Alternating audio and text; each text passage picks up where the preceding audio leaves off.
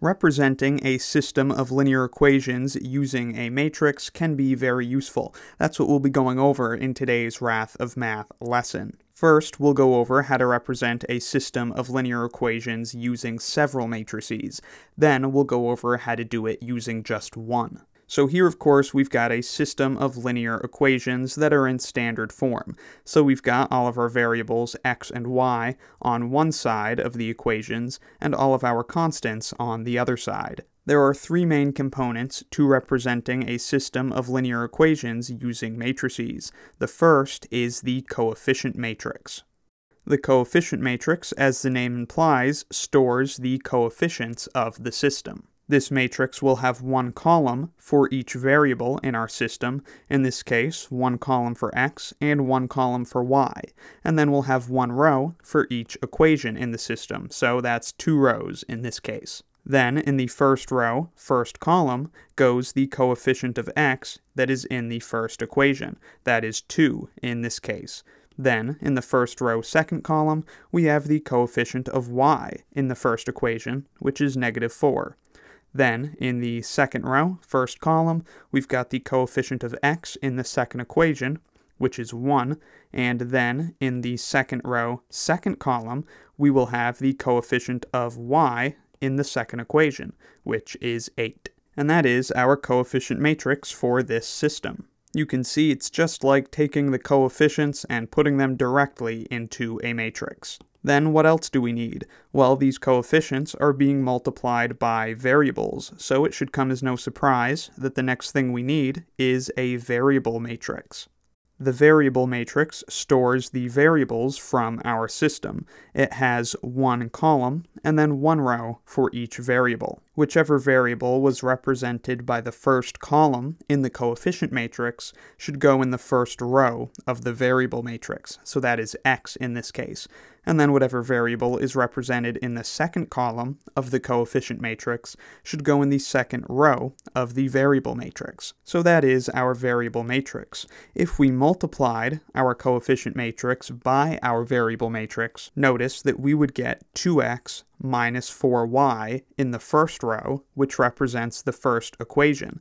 And then in the second row, if we multiplied these matrices together, we would have x plus 8y, which represents the second equation. So these work together very nicely. But of course, we're still missing something. We are missing our constants. So the last thing we need is a constant matrix.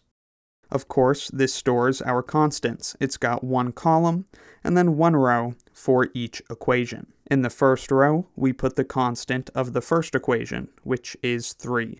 And then in the second row, we have the constant of the second equation, which is -5, and that is our constant matrix. Now we have represented this system of equations using matrices. Pretty cool. And we see if we computed this matrix multiplication, this is what the equation would become.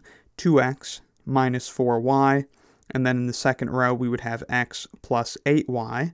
That would be our matrix over here, and then on the right, of course, we still have our constant matrix. So this is very clearly equivalent to this system of equations. They both have the same solution. Whatever x and y values make these two equations true will also make this one equation true, because this matrix can only be equal to this matrix if 2x minus 4 equals 3, and x plus 8y equals -5. But maybe you don't want to use three matrices to represent a system of linear equations. You might think, if each column of the constant matrix is dedicated to a specific variable, then we don't really need another matrix to represent the variables. You also might think, why do we need to put the constants in a different matrix? Why can't we put all of this information into one matrix? Well, of course we can, and that's very useful. To represent this system of linear equations using one matrix, we use what's called an augmented matrix. An augmented matrix is just created by joining the columns of two separate matrices. So what we'll do is join the columns of our coefficient matrix with the column of our constant matrix. That will give us this beautiful matrix down here. First row has 2, -4 from the coefficient matrix, and then from the constant matrix we have a 3 at the end. Second row is 1, 8, -5. And in an augmented matrix, since these columns come from one matrix and this column comes from another, we often put a line here to separate them. This works really nicely so we can clearly see that these over here are the coefficients of x and y, and then these are the constants. And you can kind of think of this big line as an equals sign.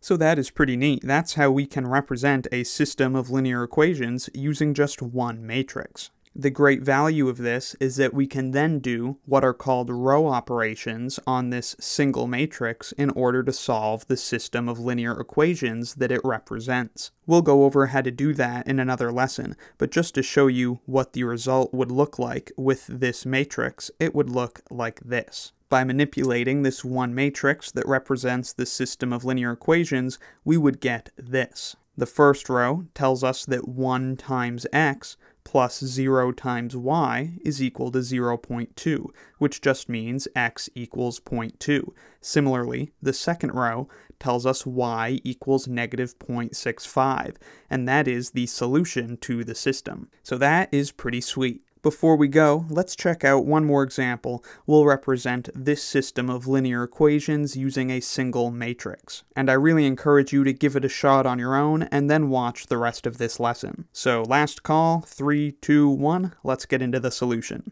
So remember, to represent a system of linear equations using a matrix, we use what's called an augmented matrix. First, we represent the coefficients of the system. We'll have one column represent x, one column represent y, and one column represent z, because those are the three variables in this system. And you certainly don't have to write these variables at the top. You probably won't once you start doing more problems. I just like to in this lesson for clarity. Before we start writing the matrix, we should always be sure to check that our equations are in standard form. In this case they are, so we're good to go. Going straight down the 3 rows of the first column, what are the coefficients of x? In the first equation, we have negative 2, then positive 3, and then positive 10. So first row, negative 2, second row, 3, third row, 10. For our second column, we'll look at the coefficients of y.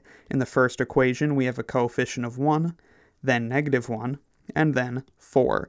So we've got 1, negative 1, 4. The third column represents z. The coefficients of z are 0 in the first equation. There is no z, so it's got a coefficient of 0. Same thing in the second equation, and then in the third equation, it's got a coefficient of 2. So 0, 0, 2. That is where the coefficient matrix stops, but we're joining it with the constant matrix, so we'll just draw that line to separate them. The constant of the first equation is negative 4, second equation is positive 2, and then the constant of the third equation is positive 10. And that is our augmented matrix that represents this system of linear equations. So it's pretty sweet, and I don't think it's all that tricky. Hopefully after watching this lesson you agree. So I hope this video helped you understand how to represent a system of linear equations as a matrix. Let me know in the comments if you have any questions, need anything clarified, or have any other video requests. Thank you very much for watching, I'll see you next time, and be sure to subscribe for the swankiest math lessons on the internet. And a big thanks to Valo, who, upon my request, kindly gave me permission to use his music in my math lessons. Link to his music in the description.